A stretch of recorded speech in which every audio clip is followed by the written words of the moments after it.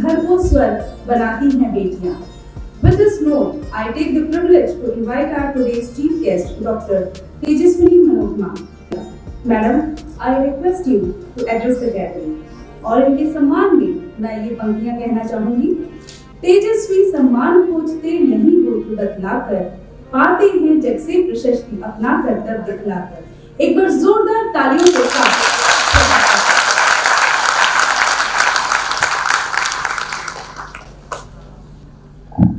Balasya Mulyam Vijnanam.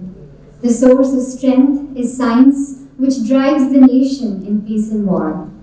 My pranams and salutations to all you wonderful scientists of DRDO, the most premier research and development organization in the country. Distinguished dignitaries on the dais, Padmavati ma'am, the First Lady of DRDO, Director Sir, Dr. M. Rama Manohar Babu Garu, Sheila Nani ma'am, Kanti Rani ma'am for actually directing me and actually, getting me here, and Sangeeta Prasad ma'am, and all of you wonderful scientists present here, and all you incredible women who are celebrating your Women's Day today. I am so humbled. I can say I am beyond humbled to be standing in front of you all today.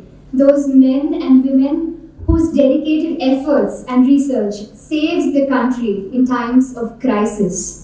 Ranging from defense to medical. Those men and women whose vision empowers the country with the cutting edge of defense technology, whose mission in achieving self-reliant indigenous defense technologies is equipping our soldiers in the three services with surprise elements in terms of war with the enemy.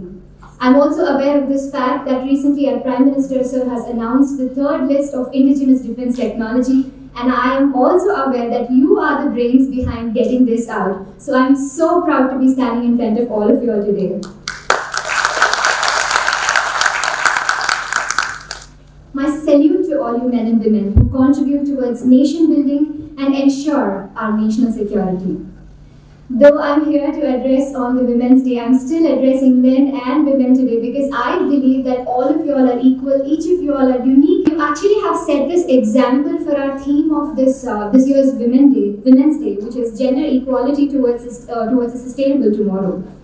You've created a world that is diverse, equitable, and inclusive. A world where differences are valued and celebrated. And you incredible women who have already crossed so many milestones to be sitting here today, and you've bravely voiced your choices. You've stepped out of your comfort zones in chase of your passion, and you've broken the bias. You've broken a lot of stereotypes, and you've broken the glass ceiling straight into the space. A huge round of applause to all of you.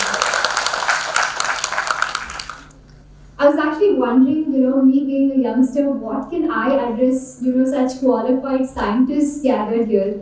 I was a little nervous, I must say, to be addressing here, but trust me, the moment I entered here, the warmth and the welcome that I received from Sir and all the women who welcomed me here, I felt so good. What a welcome! I mean, those lights and the dance, it was absolutely not expected from scientists. I thought scientists are going to be serious.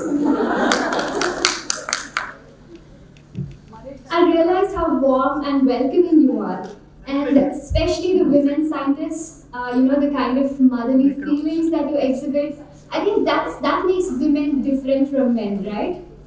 So I think we women are blessed with that power, the power, like the willpower to listen, the patience to understand, the strength to support, the heart to care and just be there.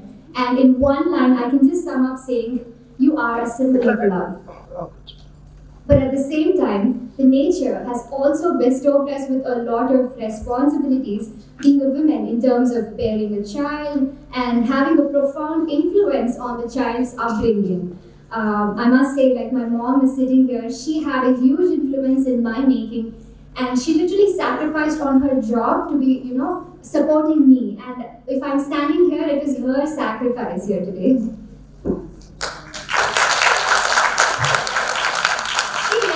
Explore my potential. She actually allowed me to do what I'm doing, despite of me coming from a very conservative traditional family where it is believed that it is not important for girls to be exploring into so many fields. And she was also criticized, saying, you're going to make your daughter good for nothing if you're taking her into so many fields. And I think girls are meant to just sit down and marry. That's all. I belong there. But she let me explore myself, and I'm able to achieve whatever I am because of her.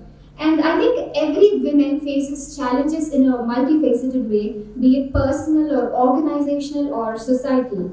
If one key challenge is about facing the familiar responsibilities, work-life balance, and which also doubles your burden, another key challenge, I think, is like a little lack of confidence in us. We actually think a lot before taking risks, right? So, but let me tell you one amazing and very interesting fact today. So, you being scientists, you deal a lot with energy, right? So, energy, the most important element that drives science and all your scientific experiments. Where does this energy come from? So we have different sorts of energy, and it comes from nature, obviously, And there's so much of unexplored energy still in the nature. We're still in the process of exploring the means of energies. And we call our nature as Mother Nature, right? You agree with me, right? So we address our nature as Mother, which is she, and that feminine energy. So I must say, just like how nature has that unexplored potentials, we as women have so much of unexplored potentials within us. Do you agree with me? Yes. That unexplored potentials, that untapped potentials within us, we are still in the process of discovering ourselves. Me being a doctor, a Miss India into Bharatanatyam and into sports, singing, yoga, and all of these things. But I think I still didn't explore myself, my potential to the full extent. I'm still in the process of exploring myself. And to all the women across the world who are celebrating Women's Day, I just want to say, dear women, discover yourself. Discover your potential. You are the powerhouse. Always remember that you are braver than you believe, stronger than you seem, and smarter than you think.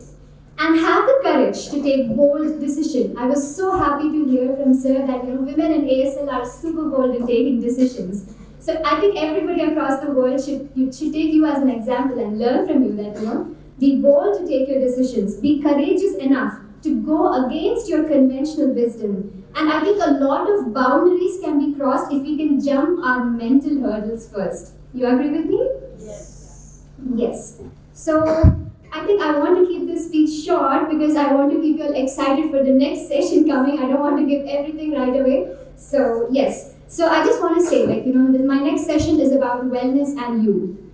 We all know how precious you are for our nation, but we also know how precious you are to your own families, right? For which you need to maintain a good health. And I'm going to talk a lot on wellness on you. So I hope to see all of you all in the next session. And I actually want to thank the men who have gathered here and supporting the women. A huge round of applause. I think that's a sign of establishing an egalitarian society. Thank you all the men and women gathered here. I hope to see you in the next session. Men are also welcome if you want to join me in the yoga. Thank you.